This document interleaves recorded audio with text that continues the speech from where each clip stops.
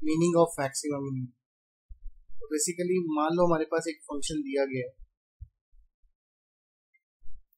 2x minus 1 whole square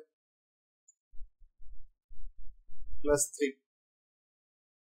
अब इस function की हमको क्या निकालनी है, maximum and minimum values if any.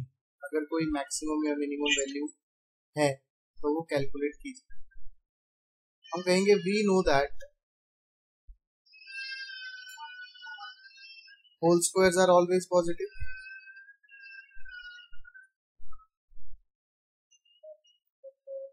किसी भी होल स्क्वायर की वैल्यू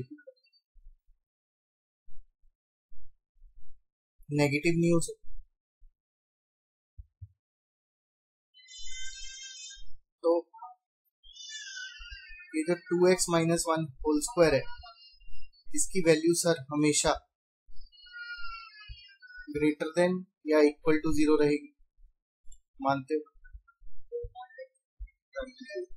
अब to get this expression here, add 3 on both sides.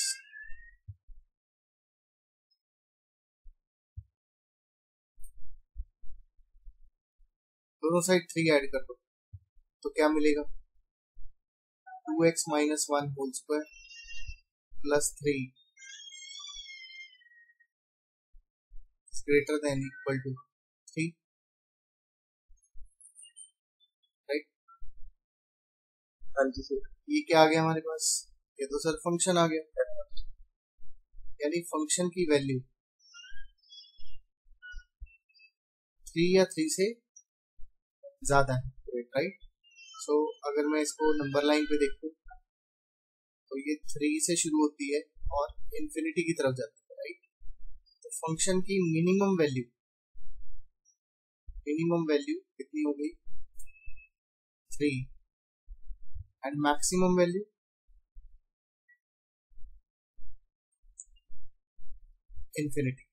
Infinity को हम कोई नंबर नहीं होता इसलिए हम बोल देते हैं नो मैक्सिमम वैल्यू। सो इस फंक्शन की मिनिमम सबसे छोटी से छोटी वैल्यू कितनी आएगी, 3 आएगी। आप चाहे x को कुछ भी पुट कर लो, पॉजिटिव नंबर पुट करो, नेगेटिव नंबर पुट करो, फ्रैक्शन पुट कर लो, you put x as any number, but जो आंसर आएगा वो कम छोटे से छोटा आंसर 3 पॉसिबल, राइट? और बड़े से बड़ा आंसर कितना पॉसिबल है, इन्फिनिटी। नोट कर लेंगे कि this is the minimum value and this is the maximum. हाँ जी, क्वेश्चन नंबर 2 इसी का पार्ट 2।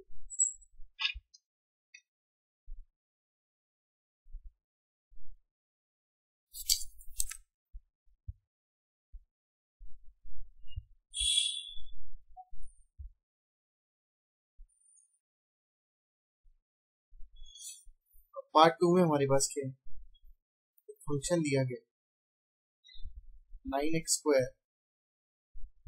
Plus 12x plus 2। अब क्या मैं एक क्वाड्रेटिक में स्क्वायर कंप्लीट कर सकता हूँ, चलिए देखते हैं। 9x स्क्वायर को लिख सकता हूँ 3x का होल स्क्वायर, और 12x को मैं ब्रेक कर सकता हूँ 2 into 3x into 2, right?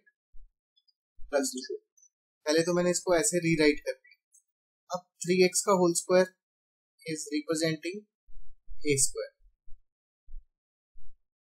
2ab is represented by 2 into 3x into 2। तो अगर मुझे b स्क्वायर मिल जाए तो होल स्क्वायर कंप्लीट हो जाएगा, यानी मुझे 2 का स्क्वायर ऐड करना है और 2 का स्क्वायर सब्ट्रैक्ट करना है। ऐसा क्यों किया, ऐसा इसलिए किया अगर ये 2 स्क्वायर ऐड कर दिया जाए तो फॉर्मूला कंप्लीट हो जाएगा a प्लस बी का whole square, which is exactly happening here. यहाँ पे मैंने इस होल स्क्वायर को कंप्लीट करने के लिए 2 स्क्वायर ऐड कर दिया और 2 स्क्वायर सब्ट्रैक्ट कर दिया, तो ये बना a प्लस बी का होल स्क्वायर, जहाँ a का रोल प्ले कर रहा है 3x और b का रोल प्ले कर रहा है 2, तो ये बना 3x प्लस 2 का whole square minus 2 square plus 2, minus 2 square plus 2 क्या बनेगा, माइनस 4 प्लस 2, यानी 3x प्लस 2 का होल स्क्वायर माइनस 2 आ जाएगा, राइट। अब आपके पास फंक्शन यहां तक पहुंच गया, अब आप जानते हैं फंक्शन में एक होल स्क्वायर दिख गया, तो आप बोलेंगे we know that whole squares are always positive.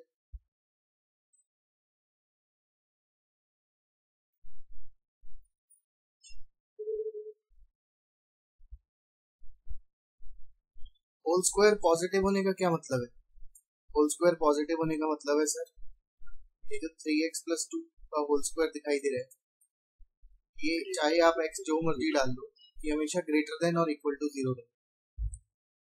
Now to make expression like this, हमें तो 3x plus 2 whole square minus 2 भी चाहिए, तो subtract minus 2 both sides of the inequality,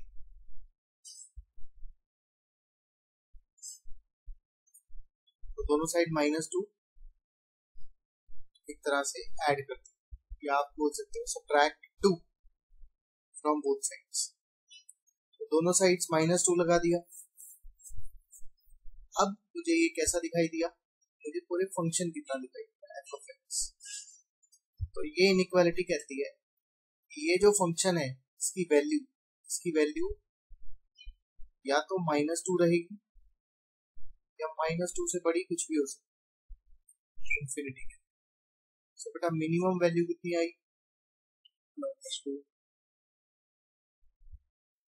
is -2 and maximum value कितनी, इंफिनिटी को हम कह देते हैं कैन नॉट बी डिटरमिन्ड। अगर आप पीछे से चेक करोगे आंसर तो बोलेगा नो मैक्सिमम वैल्यू या maximum value can not be determined, ठीक है ठीक है। चलिए आगे now we have part 3। Part 3 में क्या करें हमको,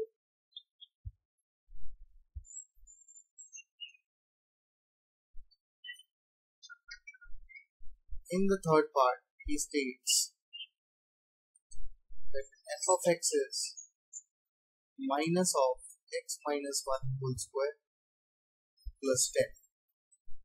अब फिर से वही बात, होल स्क्वायर तो दिखाई दे रहे हैं ना, तो we know that this whole square is always positive। now to make the expression where we have minus in front of this whole square, तो हम क्या करेंगे, multiply both sides by -1, minus लाने के लिए दोनों साइड -1 से मल्टीप्लाई कर दो। जब भी हम नेगेटिव नंबर से मल्टीप्लाई करते हैं तो इनइक्वालिटी का साइन पलट जाता है। आपने किया मल्टीप्लाई बाय -1, तो 0 से -1 मल्टीप्लाई होके तो 0 ही रह जाएगा, और ये जो ग्रेटर देन इक्वल टू का साइन है किसमें बदल जाएगा, लेस देन इक्वल टू। अब सर ऐड 10 बोथ साइड्स, दोनों साइड 10 ऐड किया, तो ये तो बन गया फंक्शन।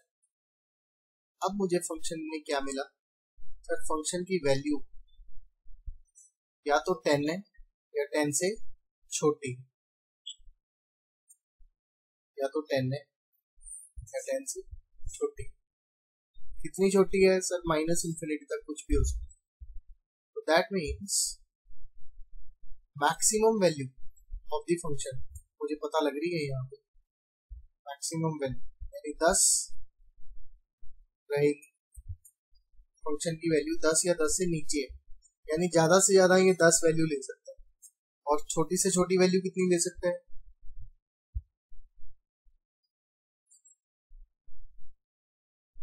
माइनस इन्फिनिटी, यानी can't be found, cannot be.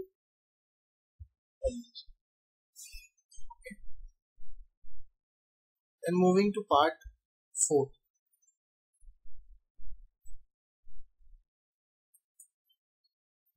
Part 4,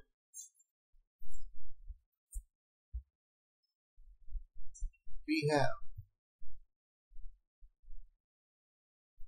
gx as x cube plus 1. Now we know that if x is any real number, ठीक है, तो x क्यूब की कोई गारंटी नहीं है, वो माइनस इन्फिनिटी से इन्फिनिटी में कुछ भी आ सकता है। जैसे होल स्क्वायर तो पॉजिटिव होते हैं ना हमेशा, क्यूब की कोई गारंटी नहीं होती, तो माइनस इन्फिनिटी से इन्फिनिटी तक कुछ भी वैल्यू ले सकते हैं, राइट। आप x बढ़ाते चलो, x क्यूब की वैल्यू मिलती रहेगी, पॉजिटिव में बढ़ाओगे पॉजिटिव में मिलती रहेगी, नेगेटिव में बढ़ाओगे नेगेटिव बढ़ती रहेगी, राइट। अब to make an expression like this, add 1, अगर आप ऐड 1 करते हो तो इतना आ जाएगा। अब इन्फिनिटी में कुछ भी ऐड करो या सबट्रैक्ट करो, इन्फिनिटी थोड़ी चेंज हो जाएगी, यानी फंक्शन की वैल्यू माइनस इन्फिनिटी से इन्फिनिटी में कुछ भी हो सकती है। तो क्या आप बता सकते हो मैक्सिमम वैल्यू? नहीं बता सकते। क्या आप बता सकते हो मिनिमम वैल्यू क्या है? नहीं बता सकते। So this was your part 4. पूरे चैप्टर में क्वेश्चन यही रहेगा, मैक्सिमम वैल्यू निकालो, मिनिमम वैल्यू निकालो, और चैप्टर का मुद्दा और कोई है ही नहीं, बस मैक्सिमम और minimum value. Question number 2, question number 2 कहता है कि आपके पास first part f of x mod x plus 2, जैसे होल स्क्वायर ऑलवेज पॉजिटिव होता है, ऐसे ही mod x भी ऑलवेज पॉजिटिव होता है, इसको भी ऑलवेज ग्रेटर देन 0 ले लें। Now to make the expression like this, subtract 1 both sides, -1 इधर लगाया, -1 उधर लगाया, ये तो बन गया पूरा फंक्शन। f of x की वैल्यू आ गई ग्रेटर देन -1। अगर आप इस नंबर लाइन पे प्लॉट करके देखेंगे, -1 से शुरू हो रहा है और जा कहाँ तक रहा है, इन्फिनिटी तक, यानी मिनिमम वैल्यू हम हमारे हाथ लग गई कितनी, -1, और नो मैक्सिमम। मैक्सिमम वैल्यू तो सर अनंत है, इतनी भी बढ़ा लो बढ़ जाएगी।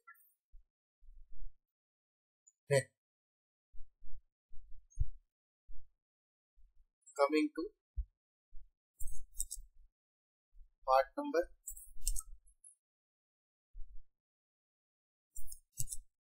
which part? सेकेंड।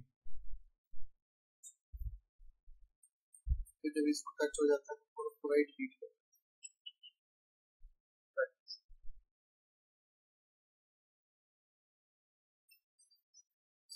बहुत आसान है। मॉडुलस दिखाई दे गया, मॉडुलस दिखाई दे गया तो सर ऑलवेज पॉजिटिव होता है, मॉड कभी नेगेटिव आंसर देता ही नहीं, बट आपको -1 से मल्टीप्लाई करना पड़ेगा। जब -1 से मल्टीप्लाई करोगे साइन चेंज हो जाएगा, ठीक है, साइन चेंज हो गया। अब क्या करेंगे, अब सर 3 ऐड करो तो फंक्शन बन गया, फंक्शन बन गया तो इसकी वैल्यू 3 या 3 से छोटी रहेगी,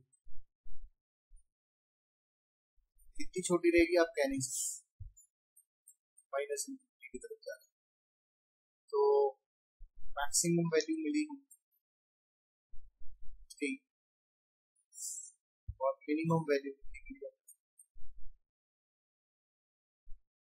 -∞ या फिर no minimum.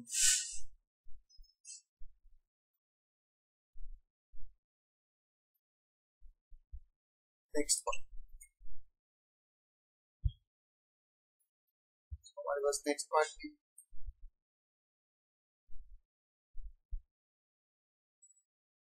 sin 2x plus 5।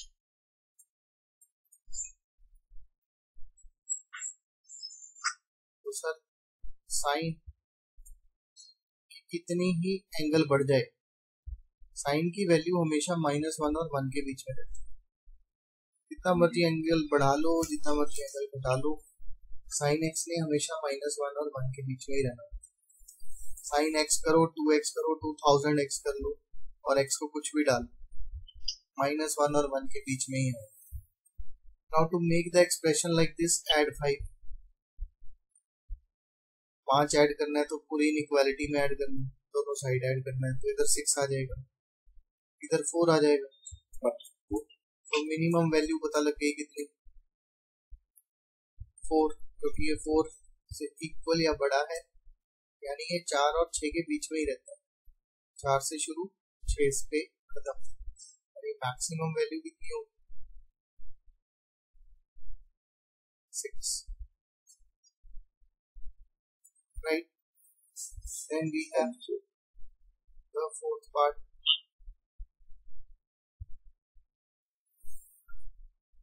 Fourth part में उसने मुझे बोला mod of sin 4x plus 3।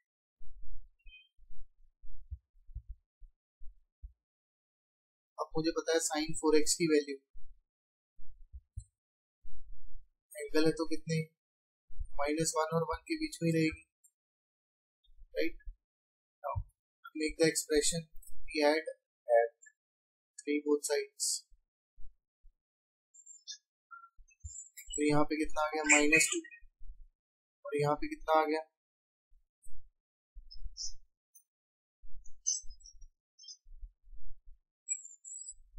3 add किया तो 4 आ गया, यहाँ पे +2 आ गया। ठीक है, दोनों साइड 3 ऐड किया। अब टेकिंग मॉडुलस,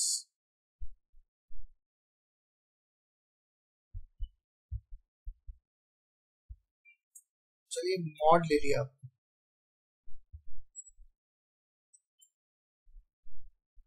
पहले ही पॉजिटिव है, राइट?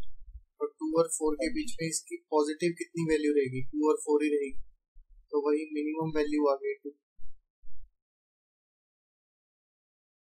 और मैक्सिमम वैल्यू आ गई 4।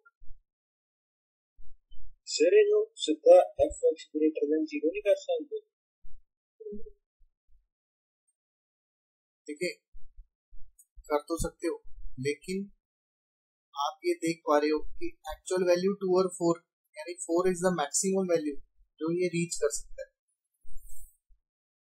देखो ग्रेटर देन 0 में तो 10 भी आता है, तो क्या ये वैल्यू 10 ले सकता है कभी भी? आपको पता है जो साइन 4x है वो -1 और 1 के बीच में ही रहना है, तो 3 में ऐड करोगे 1 4, एट मैक्स ये वैल्यू 4 ले सकता है, 4 से ज्यादा तो वैल्यू हो ही नहीं सकती। तो इसीलिए आप सिर्फ ग्रेटर देन 0 करोगे तो आंसर गलत आएगा। क्यों? क्योंकि फिर आपने साइन 4x को कंसिडरेशन में ली।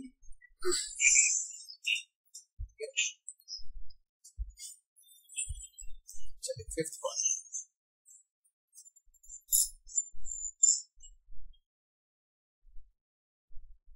ये कहता है hx is x plus where x belongs to -1 to 1। अब ओपन ब्रैकेट दे रहा है -1 to 1, मतलब x -1 और 1 के बीच में, और इक्वल नहीं है किसी के भी। To make the expression like this, we will add 1 both sides। Function की वैल्यू किस किस के बीच में लाई कर रही है, 0 और 1 के बीच। फंक्शन की वैल्यू, ये जो फंक्शन है hx, इसकी वैल्यू, hx की वैल्यू 0 और 2 में लाई कर रही है, लेकिन क्या वो 0 के इक्वल है?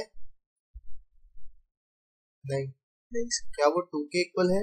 नहीं। तो मिनिमम वैल्यू कितनी होगी? 0 से बड़ी होगी। क्या आप प्रिडिक्ट कर सकते हो 0 से बड़ा कौन सा नंबर होगा? नहीं कर सकते, क्योंकि 0 से ऊपर नंबर तो इनफाइनाइट नंबर्स बोल सकते हो, 0.1, 0.001, 0.00001, कुछ भी बोल लो। तो हम बोलेंगे नो मिनिमम वैल्यू।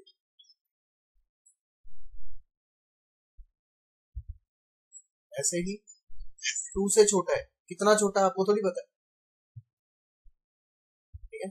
अगर इक्वल टू 2 होता तब हम कहते हैं कि मैक्सिमम वैल्यू 2 हो सकती है, इससे ज्यादा नहीं हो सकती, ठीक है। क्योंकि इक्वालिटी का निशान नहीं है, इसलिए no maximum value, no minimum. Clear है?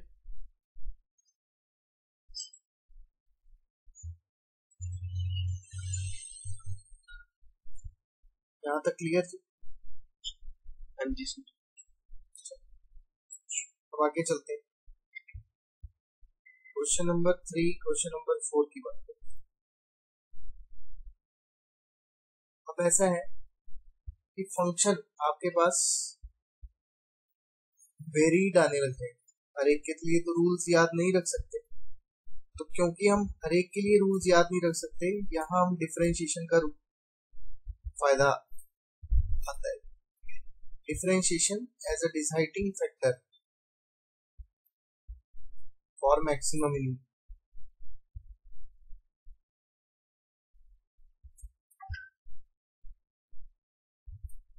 फॉर मैक्सिमम मिनिमम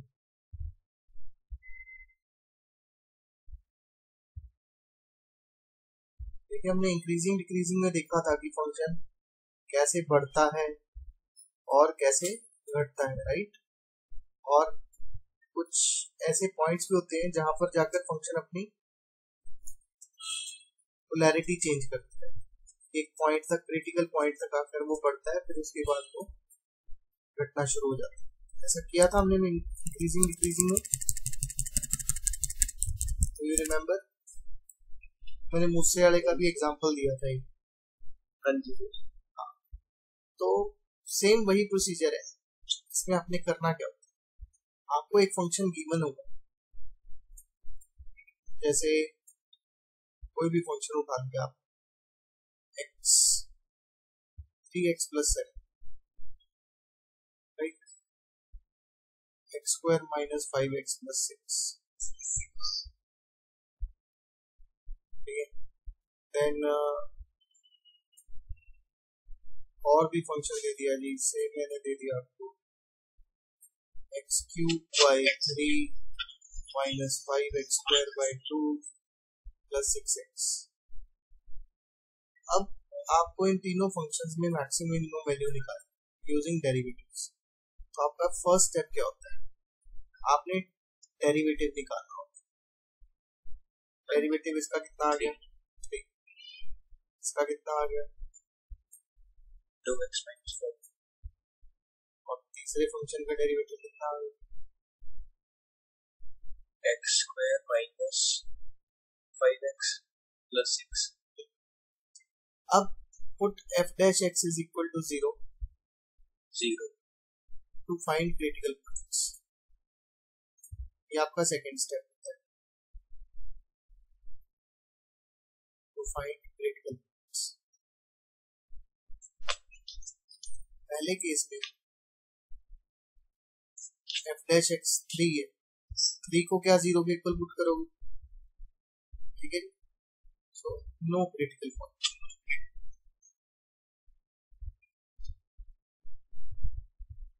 कोई क्रिटिकल पॉइंट नहीं। दूसरे केस में f' को 0 पुट करो, गलती से डबल डैश लगा, सिंगल डैश, f' को 0 पुट करो, 5/2, f' को 0 पुट करेंगे तो हमारे पास आएगा 2x - 5, x की वैल्यू 2.5 या 5/2। इसको 0 पुट करेंगे तो क्वाड्रेटिक के फैक्टर्स बने,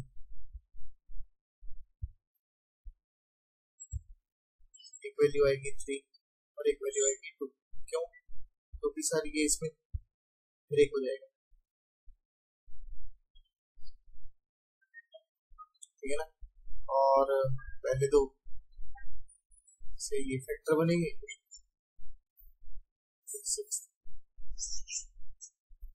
तो x की वैल्यू आ गई 3 और 2। तो ऐसे आपने सेकंड स्टेप में क्या निकालने हैं, critical points. Third step, find f double dash x। अब देखिए f डैश x कितना आ रखा था, यहाँ था 3, तो f डबल डैश x कितना आएगा, 0। यहाँ पे f डबल डैश x कितना आएगा, और यहाँ पे कितना आएगा, 2x minus 5। 2x minus 5। तो ये आपका थर्ड स्टेप हो। In the fourth step, put critical point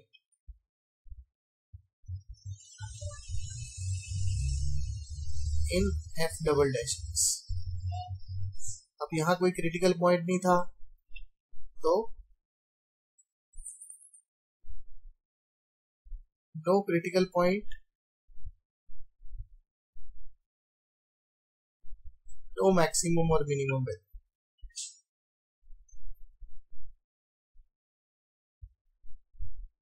जब कुछ पुट ही नहीं कर सकते तो कोई मैक्सिमम और मिनिमम वैल्यू नहीं आ सकती।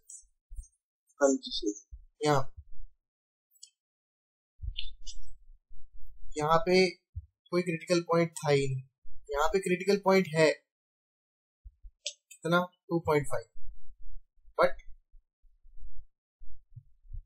x की वैल्यू पुट कहाँ करेंगे, तो कांस्टेंट फंक्शन है, तो इसका आंसर 2 ही आ जाएगा। ठीक है, क्योंकि अगर ये x के ऊपर डिपेंड करता तो ही वो चेंज होता, x की वैल्यू पुट होती, पर यहाँ तो 2.5 जैसे ही आपने पुट किया answer will remain the same as. In this case पहले आपने पुट करना है 3 पुट किया तो आपके पास कितना आया, 6 minus 5 1। फिर आपने पुट करना है 2 पुट किया तो कितना आया, minus। In the fifth point you have to look for sign of f double dash x।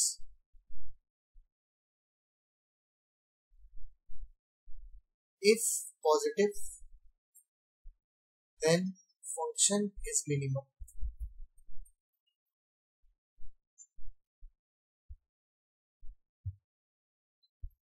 If negative, then function is maximum.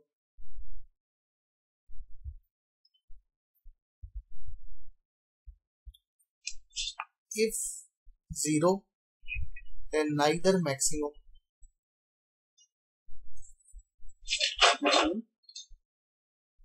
nor minimum।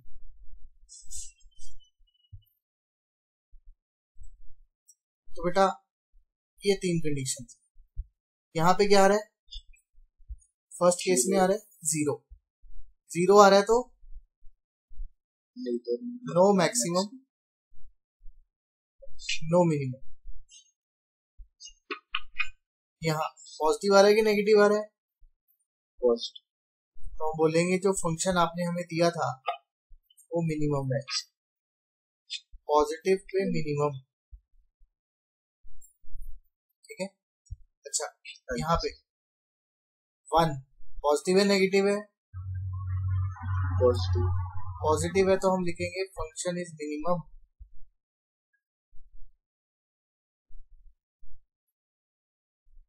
और यहाँ पे नेगेटिव आ रहा है तो बोलेंगे function is maximum.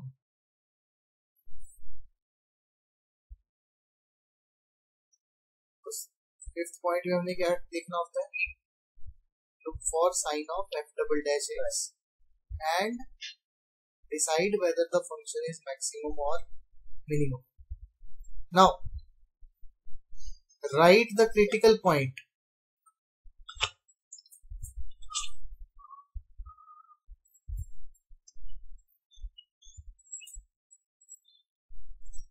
on which function is maximum or minimum।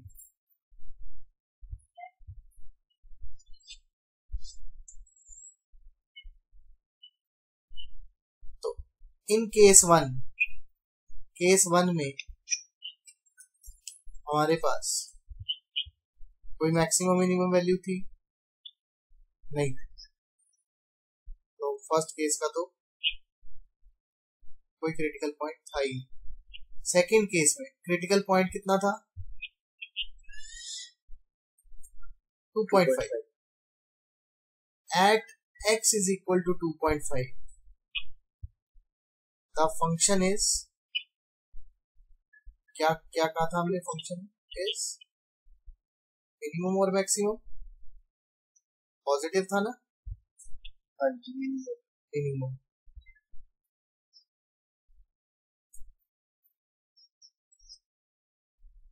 हमारे पास function is minimum. Function की value कितनी है, फंक्शन दिया था हमें sir x² minus 5x plus 6, यही फंक्शन था ना हमारे पास, x² ये फंक्शन, राइट। किस पॉइंट पे मैक्सिमम आया, सॉरी मिनिमम आया, किस पॉइंट पे मिनिमम आया, कितना मिनिमम आया, 7th पॉइंट में होता है टू फाइंड मैक्सिमम और मिनिमम वैल्यू।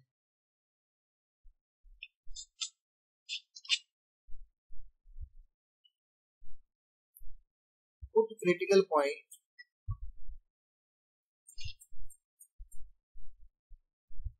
इन fx, तो बेटा fx में क्या पुट कर देना आपने, क्रिटिकल पॉइंट पुट कर देना, मतलब ये रहा आपका fx, ये था sir x² minus 5x plus 6। अगर आपने इसकी मैक्सिमम वैल्यू कैलकुलेट करनी है तो इसमें क्रिटिकल पॉइंट पुट कर दो, 2.5 पुट करोगे तो आएगा 2.5 whole square minus 5 into 2.5 plus 6, कितना बना 6.25 माइनस 1.25 प्लस 6, बेटा जी 6.25 और 6, 12.25 में से 1.25 घटा दो, कितना आएगा 11। ये इसकी मैक्सिमम वैल्यू है function, sorry minimum value, right. To find the maximum और मिनिमम वैल्यू अपने फंक्शन में वापस जो क्रिटिकल पॉइंट है वो पुट कर दे। ऐसे ही जो थर्ड केस हमने लिया था, थर्ड केस क्या लिया था, हमने देखा था कि ये जो फंक्शन है, फंक्शन कितना था हमारे पास, फंक्शन था x³ / 3 minus 5x² / 2 plus 6x, यही फंक्शन था ना हमारे पास। अब to find minimum value of function, किस पे मिनिमम आ रहा था सर, 3 पे मिनिमम आ रहा था। Put x is equal to 3 in fx, x की वैल्यू 3 रख दो यहाँ पे, मिनिमम वैल्यू आ जाएगी कितनी sir, 3³ / 3 minus 5 into 2 square, sorry into 3 square by 2 plus 6 into, ये इस फंक्शन की minimum value. And to find maximum value, अगर मैक्सिमम वैल्यू निकालनी है तो मैक्सिमम वैल्यू वाला क्रिटिकल पॉइंट रखो,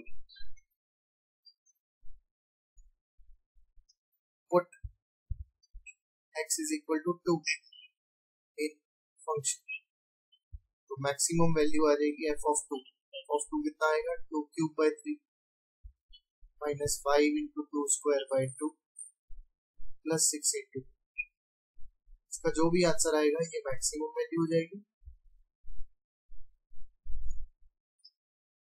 और इसका जो भी आंसर आएगा ये मिनिमम वैल्यू हो जाएगी, ठीक है। अब एक बात समझो, मान लो एक फंक्शन का ग्राफ ऐसा दिखाई दे रहा है,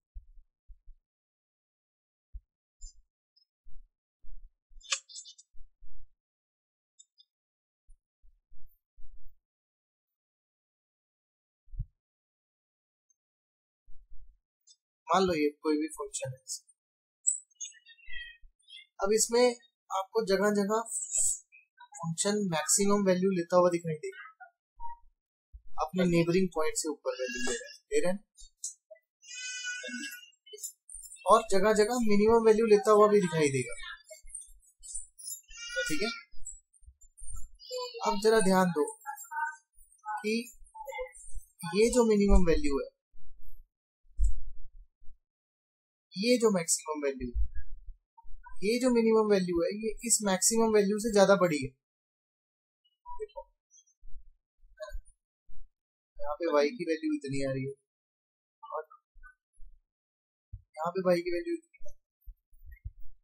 सो मैक्सिमम मिनिमम में कई बार आप कंफ्यूज हो जाते हो कि मैक्सिमम वैल्यू तो मेरी सर छोटी आ रही है और मिनिमम वैल्यू मेरी बड़ी कैसे आ सकती है function, right. Function maximum minimum में आपको क्या पता ग्राफ कैसा जा रहा है उस चीज का, right. So this is very much possible that कोई एक लोकल वैल्यू जो मैक्सिमम की है, अब इसकी मैक्सिमम, ये तो खुश हो रहा है मैक्सिमम, लेकिन है वो इससे नीचे, उसी फंक्शन के किसी क्रिटिकल पॉइंट पे वो वैल्यू मिनिमम से छोटी हो सकती है। ठीक है, इसलिए कंफ्यूज नहीं होना कल को अगर आंसर्स उल्टे आ रहे हो आपके, so you don't have to be confused, right. तो क्वेश्चन नंबर 3 में सारा काम ऐसा ही है। क्वेश्चन नंबर 3 में हम क्या करेंगे, सारे वही स्टेप्स हैं। हमारे पास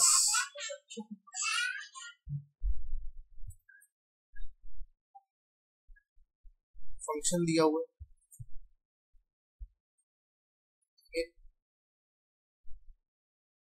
कितना x²,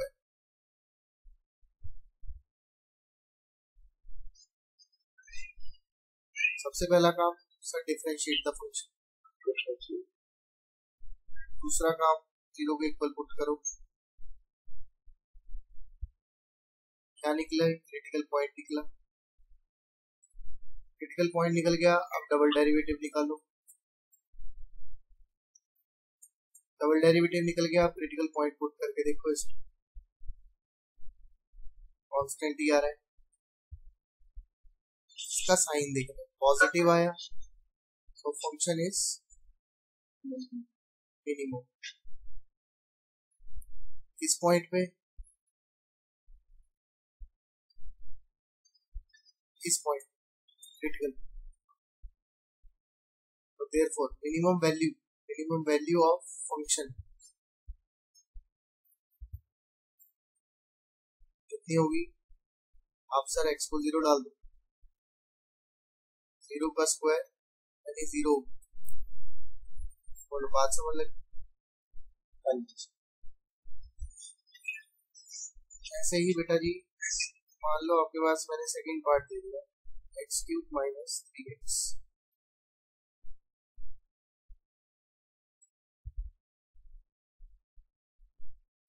सबसे पहले क्या करना है, डिफरेंशिएट, फिर सर 0 के इक्वल पुट कर दो, क्यों किया 0 के इक्वल पुट, क्रिटिकल पॉइंट निकालने हैं, x² की वैल्यू आई 1, x आया +-1, तो क्रिटिकल पॉइंट आ गया। अब क्या करूं सर, डबल डेरिवेटिव निकालो, 6x - 3, पहले पहला क्रिटिकल पॉइंट पुट किया तो पॉजिटिव आया तो मिनिमम, फिर दूसरा क्रिटिकल पॉइंट पुट किया तो नेगेटिव आया तो मैक्सिमा। तो therefore minimum value of function, अगर आपको मिनिमम वैल्यू निकालनी है तो क्या पुट करना चाहिए, तो 1 पुट करना चाहिए, -2 आ जाएगी minimum. Maximum value of function निकालना हो तो क्या पुट करना चाहिए,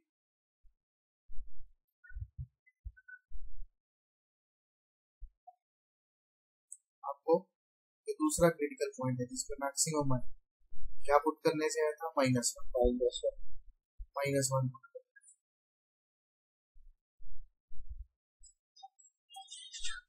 -1 plus 3 that is 2. So minimum value I sir -2 और maximum value I +2. ठीक है, चलिए एक और पार्ट कर लेते हैं, साइन कॉस वाला भी देख लेते हैं। थर्ड पार्ट है हमारे पास hx sin x plus cos x, और साथ में कंडीशन बताई उसने x फर्स्ट क्वाड्रेंट में ही होना चाहिए 0 से लेकर π/2। तो बहुत आसान है, वही जैसा आपने इंक्रीजिंग डिक्रीजिंग में किया था, इसका डेरिवेटिव लिया cos x का लिया तो है -sin x। Now for critical points put this is equal to 0, यानी cos x minus sin x is equal to 0। तो ये आ जाएगा cos x equal to sin x। cos x को नीचे ले जाओगे, यहाँ 1 रह जाएगा, यहाँ बन जाएगा tan x। tan x equal to 1 मतलब tan x equal to tan 45। तो tan x equal to tan alpha होता है, तो क्या आंसर होता है, n pi plus alpha, where n belongs to integers। But अभी के लिए क्योंकि उसने फर्स्ट क्वाड्रेंट में ही आंसर मांगा है, तो आपको पता है एक ही आंसर आएगा π/4, n को डाल दो 0, x आ जाएगा π/4। तो 0 और π/2 के बीच में सिर्फ एक ही वैल्यू आ रही है π/4। अब सर डबल डेरिवेटिव, फंक्शन का डबल डेरिवेटिव लोगे तो क्या आएगा, -sin x -cos x। हाँ जी, put critical point in it. जब डबल डेरिवेटिव में पुट करते हैं -sin π/4